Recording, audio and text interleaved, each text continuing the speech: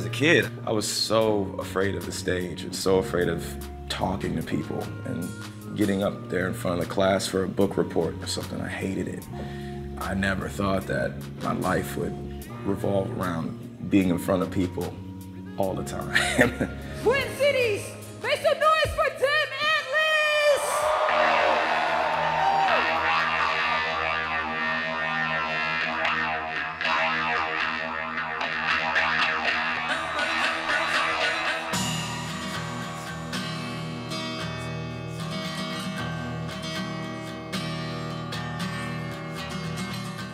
My name is deM. I make music, I make art, I dance, I sing, I rap, I write poetry. I would describe my music as an eclectic bunch of things that I like to listen to. I mean, grunge, alternative, hip hop, funk, soul, electronic. I used to go on this train all the time when I was living down in St. Paul. I'm always gone, and I'm probably used to just touring by now. We are always on the move. So when I'm back home, it's very hard for me to sit still. I get really antsy and I go out.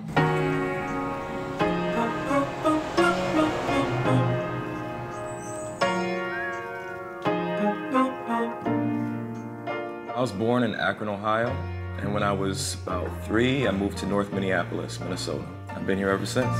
Nothing pacifies, can the life pass me by?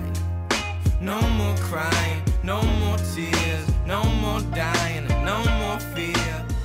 Touring to all of these places, I realized how beautiful it is here. Like, I love the Twin Cities. Like, I love being from here. It's a hidden gem.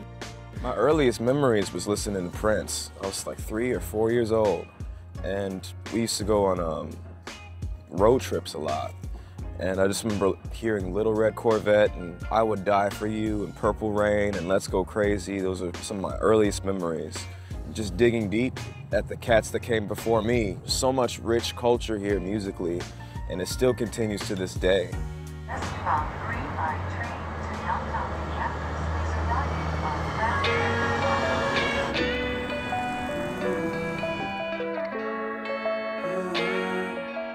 My writing process is pretty simple. I hear something in my head and I just go with that. Usually, I think I do the best writing when it's instigated by like a strong emotion, like how you feel when you've been rejected, or anger, or a deep sadness, or even joy, you know. And that's usually like the spark for me is a strong emotion. Mostly stories, mostly just emotional thoughts. And sometimes it'll just be a collage, like a painting. Some of the abstract painters, you know, like neo-expressionists, you stare at a painting and you can't, what does it mean? Who knows? How does it make you feel?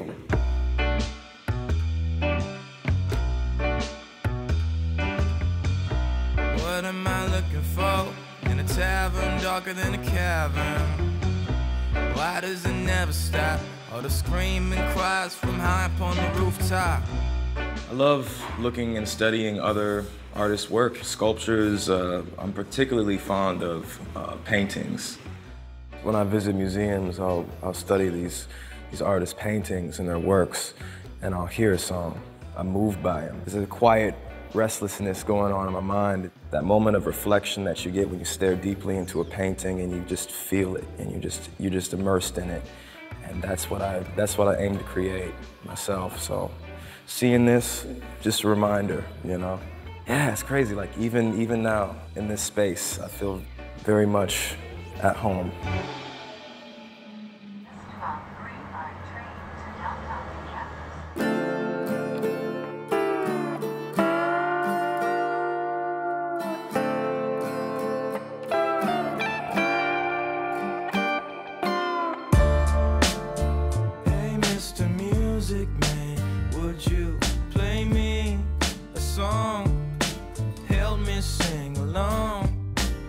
When I don't know where to go, I'll go to a dive bar, usually by myself. Sometimes I'll be fortunate enough to run into people that I know. Other times I think it's unfortunate to run into people that I know. You're the most beautiful girl, I know you hear it all the time. I don't know what else to say as you roll your eyes. love this place. Just the history, you step in here and you can tell it's been lived in. Even when I'm touring, I like to find out where the dive bars are because they have an energy to them. They're not well put together, they're just themselves. And you can be yourself as well. It's not clean, it's just grimy, it's real. Not just dive bars, I really enjoy being in places with music or loud music or atmosphere. People talking, chattering, that hum of people just together, you know? I performed at this bar when I was first starting out. I was on that stage right over there, and I actually hopped on the bar table and started rapping and singing. It was great. It was a legendary night.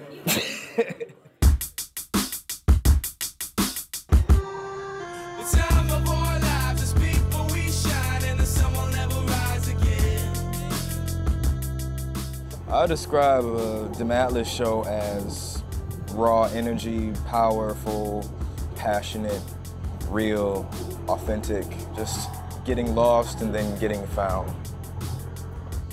Man, before a show, every show, I feel nerves, the butterflies in the stomach, and that's how I know that I'm present, and it's just my body's way of knowing that I'm preparing to do something, you know? I give it everything I got. Twin Cities, make some noise for deM and Liz! Minnesota, put 'em up, who put the paramount on me, run from me, I'll be sitting on the corner, watch the world go by. I'm halfway finished with my life sentence, not looking for repentance, just looking for some escapism. We are at the Palace Theater. Hometown shows are different. It's nice to play off of that extra energy and feed off of that. I don't know what you could say to make me wanna get up and start my days. Put everything I had into the wrong place. Gave it all away, so I gotta walk away. The last song is called Gratitude. I like to close out with that song every night. Sometimes I feel like throughout some songs I perform them a certain way and I put on this face and this mask, but that song especially is the song that I can take off the mask and I can just let it all hang out. Gratitude can get you nowhere. Now my love is gone away. Gone away. Sure, I got an attitude like you ain't seen here. Now my love is gone away. Gone away, yeah, yeah. Wow! I like performing because I really feel like I'm purging something. I'm getting rid of something. I'm not thinking, I'm just present. There's no better feeling than people like cheering for you, especially when you can help other people face their stuff and have a good time or get lost in the experience in the moment. That's really great to be a part of, and that's what I love about performing.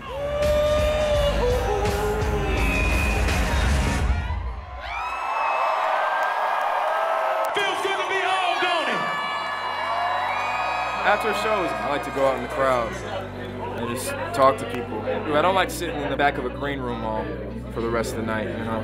Definitely like to interact with people and feel that love. Peace.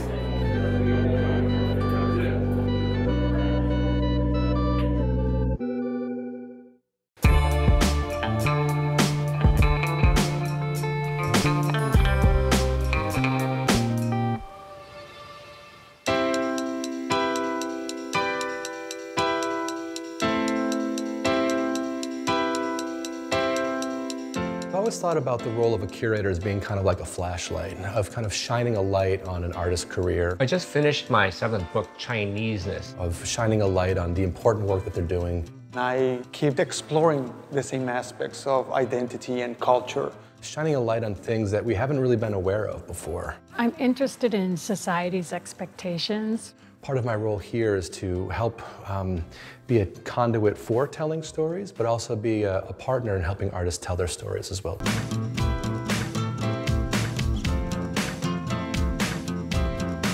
The Minnesota Museum of American Art, also known as the deM, has a collection of 5,000 artworks. Everything from studio craft, which includes jewelry, glass, ceramic, and wood, to fine art. Of the 5,000 artworks, many of them are by some of St. Paul's most well-known artists. Artists such as Paul Manship, Cam Booth, Claire Mars, and Frances Cranmer Greenman.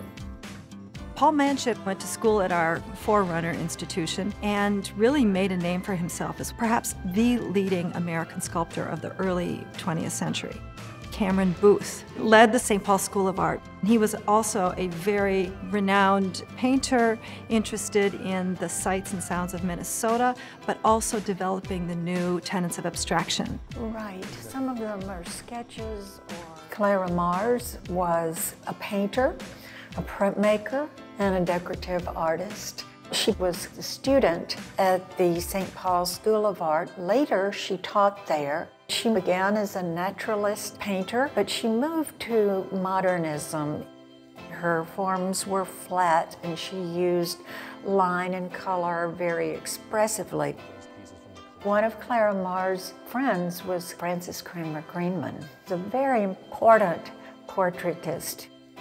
Her portraits had a lot of vigor and dynamism, and she did come to the conclusion that what she really liked was to paint the worldly wise, as she put it, or the sophisticated.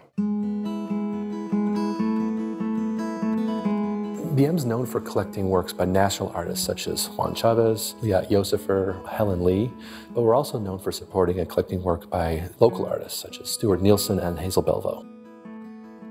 Nice painting. Yeah. We have a few of these in the collection. Hers? Of Joan Brown's, yeah. Oh. Studio work, you basically face a blank piece of paper or a blank wall, and you have to invent a problem and then come up with a solution. Just a killer piece. Yeah, I think that the brushwork is amazing in this green. My work has generally been abstract.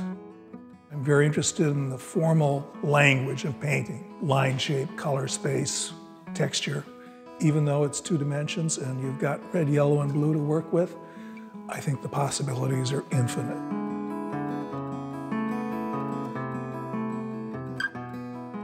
George took me to see this tree in 1961, and ever since then I've been drawing it, painting it. The gifts to the tree are tobacco and vermilion. Your work is represented in this piece too, right? Yes, Frank Big Bear incorporated that in his work. Hazel has a lot of wisdom and stories to tell, not just about her work, but other artists who live here in the state, and the work of her husband, George Morrison. When people knew that George was working in wood like this, sometimes he would get these unusual shaped packages in the mail that people would be traveling all around the world and send him wood.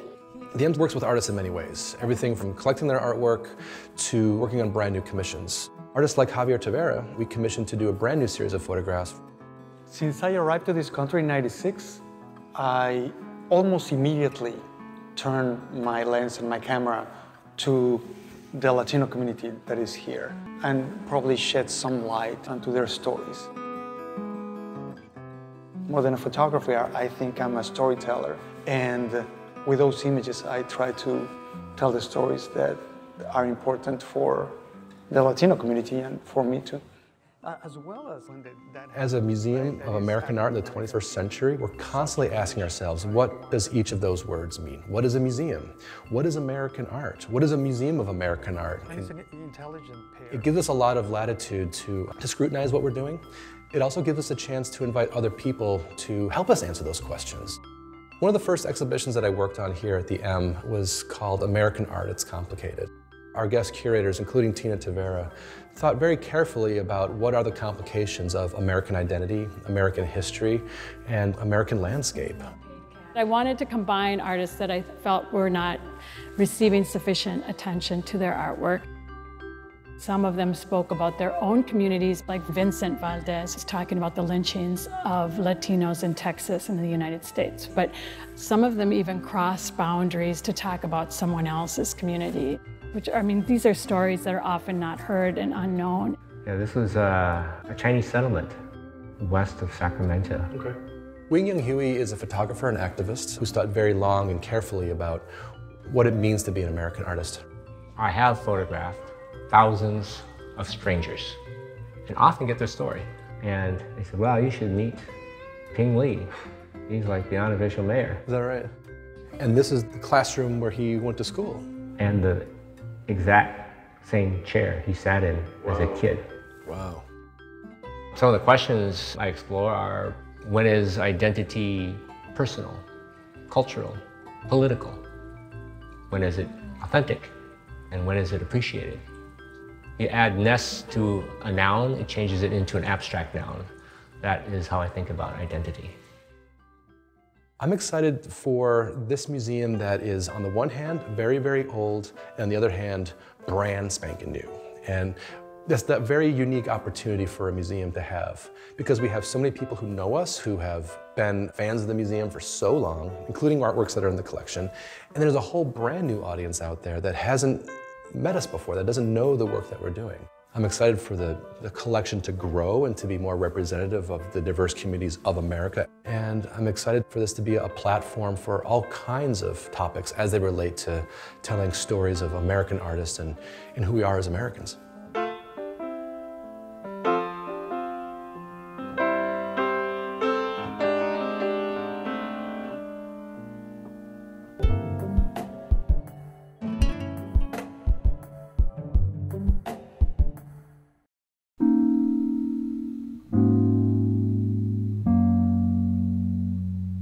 Home is the lives that influenced me. Home is like all the places that made me who I am. Home is Rondo. We are in the heart of Rondo, and this is where I'm from. The Rondo neighborhood was the first and original Black neighborhood of St. Paul.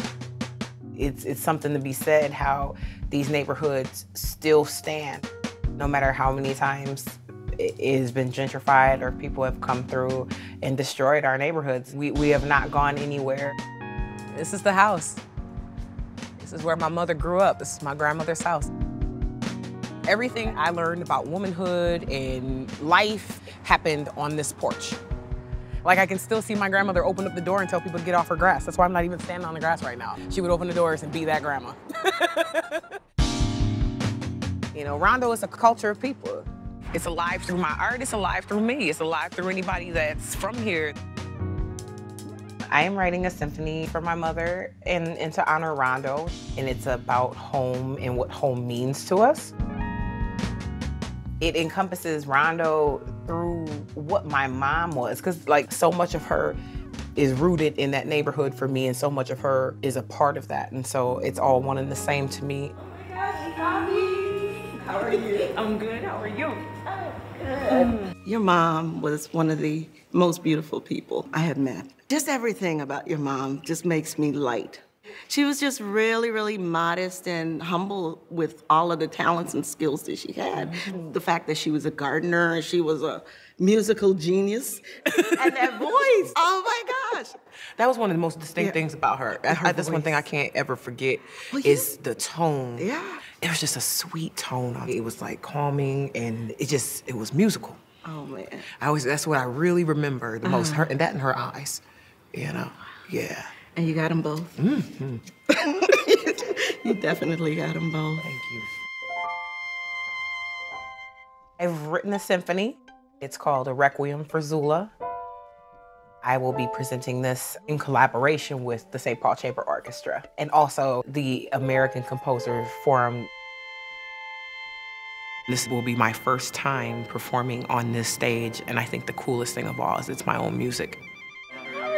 Great to see you. Good to see you. How are you doing? Oh my gosh, I'm good. Can I introduce you to PaviElle French? Hi, nice to meet you. What a pleasure. Nice to meet you. I'm James. Nice to meet you.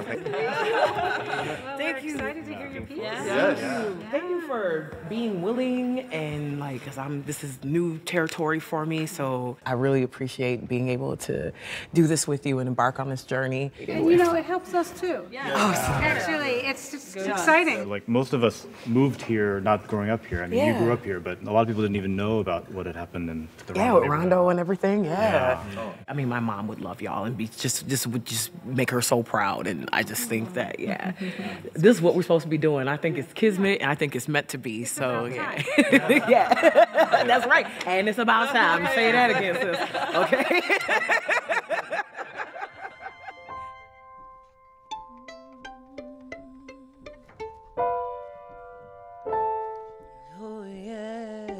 PaviElle actually came to us and said, I'd love to work with you, I'd love to be at the Ordway. And we were really inspired by her story and just felt there was a real excitement and magnetism in what she had to say. Oh, I miss you, Mama. Ooh, yeah. I'm looking at it like this is PaviElle does classical. This is PaviElle's Messiah. You know what I mean? This is a real kid from the block that gets to tell her story. Look how beautiful that is. Like, and it says like, you know, that's like usually you see stuff and it'd be like, Amadeus Mozart. It says PaviElle French, like that's a trip. I totally get it. Like, this is such a dream. It's like having a second memorial for my mom again, but this time it's like on my terms and it's happy. I'm with you, always remember, into the truth just surrender, for I had to birth a new life. This piece just, it's bigger than me breaking the glass ceiling and getting into the classical world. I think it's also a testament to how you can deal with trauma and stay on your feet. Feelings neglected, I had to heal and accept it. Everybody has that one person who loved on them in a way that broke through, and you lose that person. People understand, whether it's death or that person's just gone, like people understand that, and that's what this is about. Mama.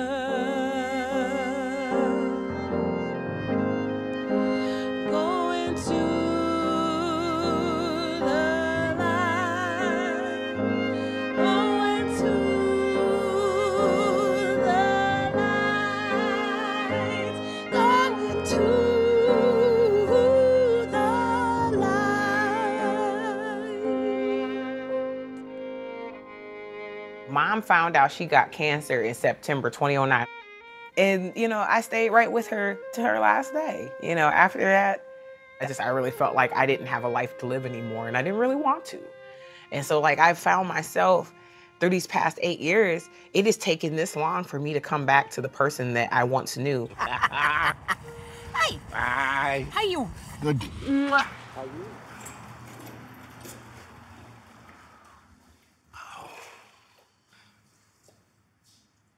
We haven't been here since Mom's memorial. That's the last time. We sat right up in those front pews. Yeah. Mom loved us so much. We were her life. She would tell me all the time, you can do anything you want in this world. Because that is the truth. And we're living it. And we're living it. And she living through us. Oh yeah. She's still here.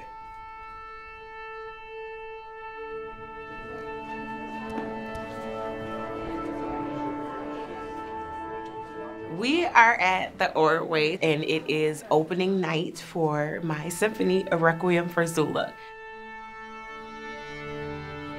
I just hope that tonight honors my mom in a way where people really conjure her spirit and think about her and, you know, keep her memory alive.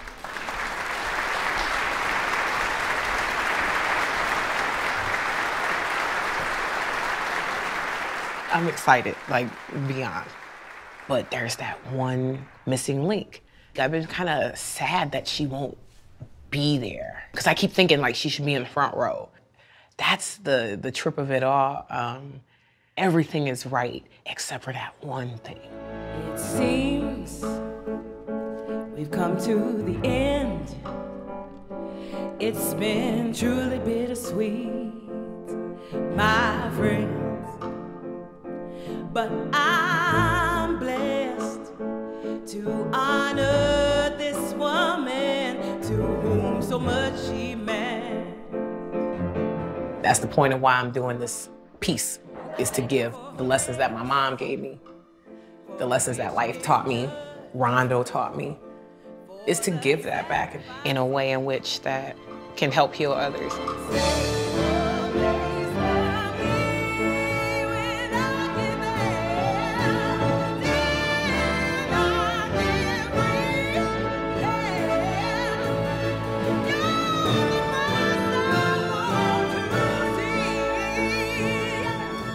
I believe in that alchemy stuff. I believe in that, you know, taking your pain and doing something positive with it. I ain't gonna let it hurt me. Oh, music was your heart, so I wrote you a symphony. This one's for...